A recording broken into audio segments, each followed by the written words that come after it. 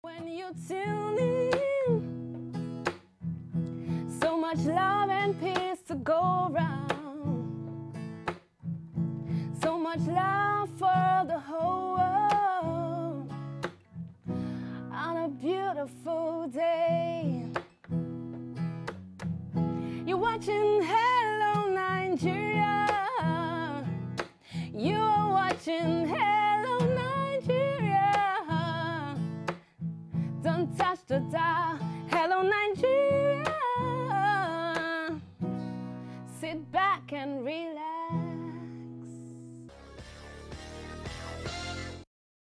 Welcome back to Hello Nigeria, and in case you're just tuning in, you're well in time to hear the seasoned expert come to join us and analyze all the stories that we have today. Lots of you hear her voice on radio every morning on your way to work on 99.3 Nigeria Info Crossfire, but today you see her voice as you get to on some days of the week here on Hello Nigeria.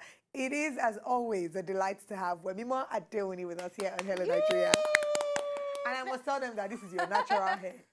Why did you have to say that? Yeah, because your hair is so beautiful. Like, I feel like you should wear your hair out a lot more. I know, but you know that we don't now. I mean, you can't carry this all the time. You have to...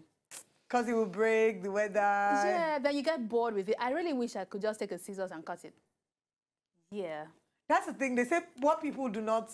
People don't value what they have until they lose it. So now you wish you could take a scissors. I love take the a scissors and cut it first. Then I can believe you. We are struggling to grow our hair since 1999. But I hope you had a good week. Yeah? I did.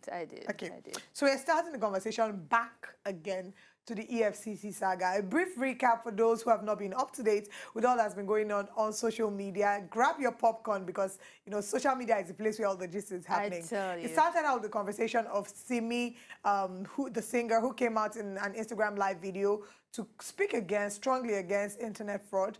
And when she was being cautioned, lots of people said, "Oh, you're attacking these Yahoo boys." Now, for those who don't know what music. Exactly, for those who don't know what Yahoo means, Yahoo is a code slang name for internet fraud. Exactly. So they said these guys buy your music, they pay for tables at your events. These are the people that you should not attack them because they are making you who you are today. And Simi strongly said that if you're into internet fraud, you should not buy her music. Now that sparked the conversation, some for her, some against her. Several celebrities stood up to show their support, the likes of Emma Abaga speaking strongly in support of her. Of course, Adekunle Gold supported her. You know, Rugged Man. Now, Alibaba. Exactly. Alibaba has even taken the fight extra.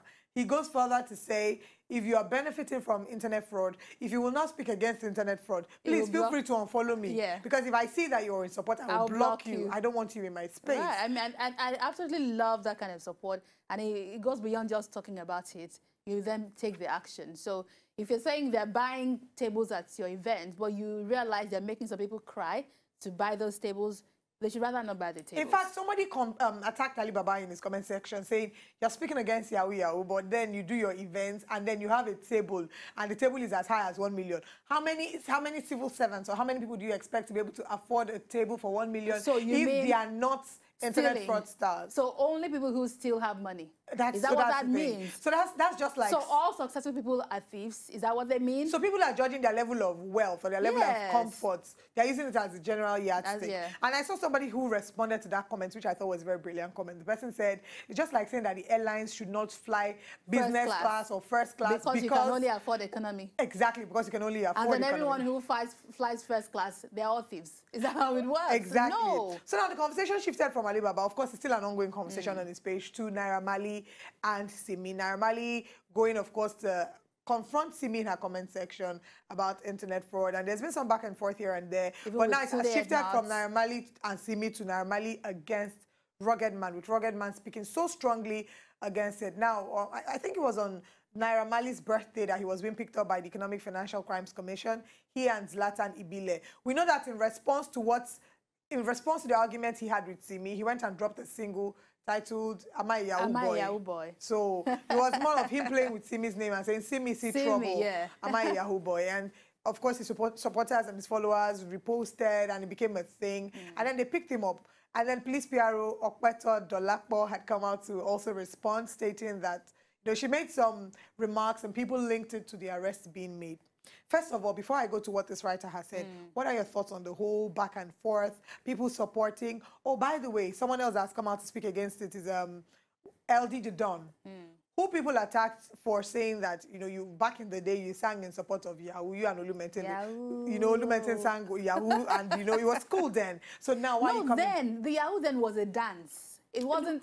Oh no, but the like Yahoo, they meant fraud. They were fraud, yes, in a way. Actually, because if you look at the video, remember the video, there's a lot of money thrown around. So that dance step was, you know, you I just money realized that we have intern Yahoo, we have expert Yahoo, and then we have retired Yahoo men.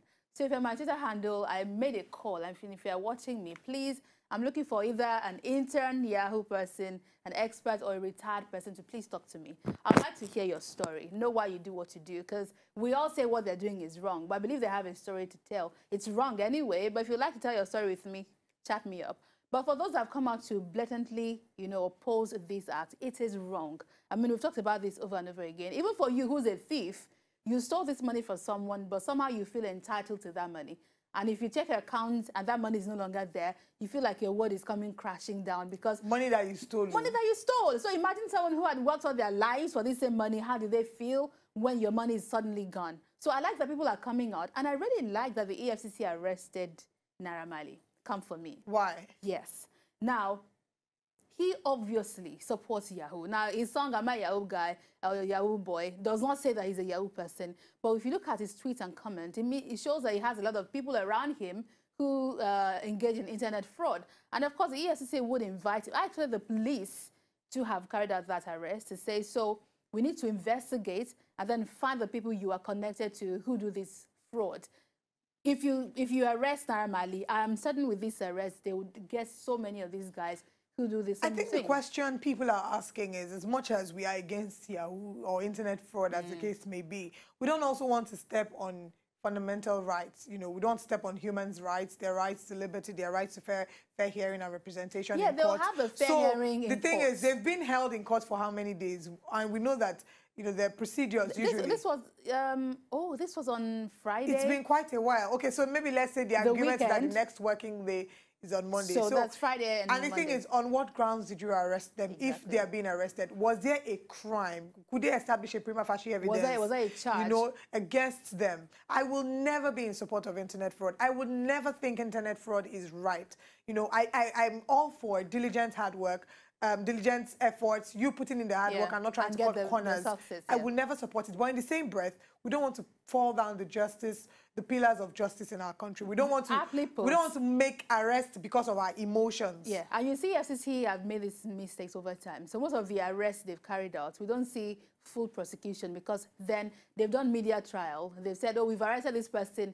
Then they get to court, they can't prove why they've arrested you. So now this is what this guy is saying. Political thieves get away with it. And beyond them getting away with it, Ayo, what's his name again, is saying, yes, Ayo Shonaya, is saying that you're making heroes out of them. A lot of them have come out and say what you're doing is you're making heroes out of them because their followers and their fans and their fanatics would say, oh, what is the crime against them? You're making them, you didn't actually, if you can't prove that there was a reason, there was a major case or there was evidence against them, so people can say a lot of rubbish. I read Ayo Shonaya's article. I had to take my time to read all of it. And I see that in his opening, he talked about... the mugshots. Yeah, how this reminds you of them Pablo, of them drug lords of Mexico, you know, and all the bad things going on there. But he clarified by saying that the things those guys did not affect the majority of the citizens of their country, unlike what happens in Nigeria. So there's internet fraud, and then you travel out, you want to do legit business, but the very fact that you're a Nigerian, people begin to suspect you.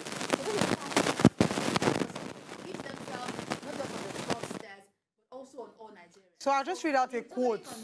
Yes, he totally condemned it. I'll just read out, you know, a paragraph from the article that he put out. He said, so while he made reference first to other mugshots of, you know, people like Lil Wayne, James Brown, Snoop Dogg, Frank Sinatra, and the likes of them. He says, so while other mugshots are for personal crimes that only themselves got punished for, our own future legend peak is about glamorizing a crime that 180 million Nigerians pay for every day in all ramifications and all over the world, as we are all seen as fraudsters and thieves. He went further to say that the crime in question in the EFCC peak is fraud. It is fraud. Let us stop calling it Yahoo Yahoo, because that obviously has some cool tone to it. You know, it's cool to a lot of youths, and we desperately need to re-strategize the war against crime in our country from the top to the bottom. So what he's saying there... Separate issues. Please, sir, we're not all thieves and fraudsters. I am not. So that's exactly what he's saying. But it makes it look, you know, because they've now made it a general thing, you know, that, you know... Yeah, it's so as a Nigerian, it casts aspersion once you go outside, even if your business is legit.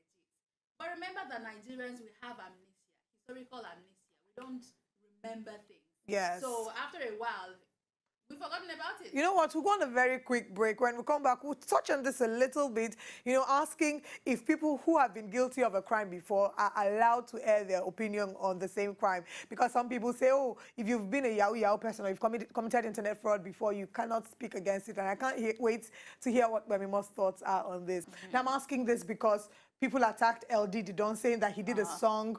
You know, I think it was a Big Boy. I've forgotten the song that he said he did. No, Yahoo was Olu Maintain. So they attacked him for having done, Big Boy, you know, having done a song that glorified illicit gotten wealth, e.g., internet fraud, and now coming out to speak strongly against it.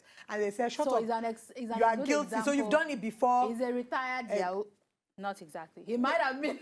No, we don't know for certain that he was. He might, that's why I scratched that. He might have been. But you look at all the songs. But let's assume he wasn't an internet fraudster. Let's assume that he sang in support of it. Does he have the right to now come and sing against it? Yeah, why not? So even for people that are sent to prison, it's meant to be rehabilitative, reformative. So over the years, you've seen life and experience, and you then see that it's not worth it.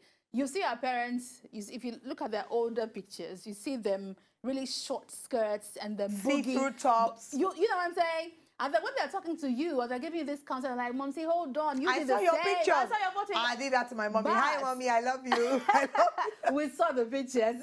But they're talking from a place of experience. There's no what the exposure led them to. So when they're guiding you, it's from experience. So for those who have done the same, who now come out and say, don't do it, I respect that they've been through it, that they've changed. It's worse if they become grand lords and they say, I've been through it. Nothing happened to me. Just go ahead and do the same. True. So it's good that they're coming out to say, I've done it. It's bad, so don't do it. Or that I supported it before. I didn't know better. You are allowed to change your mind. So I totally support what Wemima has said. People are allowed to change their mind. There are things that I said a few years ago that I look back on and I think, oh, that was such a stupid standpoint. Absolutely. Because I didn't know better then, but I do know better now. So even if you feel like you've committed a crime or you've participated in a lot of these offenses, do not feel embarrassed to speak up against them. You are allowed to change your mind. You're allowed to change your perspective. You should even be an You're allowed ambassador. to evolve, to grow, to develop. Remember, once again, that you're allowed to be both a masterpiece and a work in progress. But that's all we can take for now. Thank you so much for joining us. Thank you for me. To enjoy more of these our Ogbonge videos when you just watch, press this button to subscribe on top of our YouTube page. You go love her.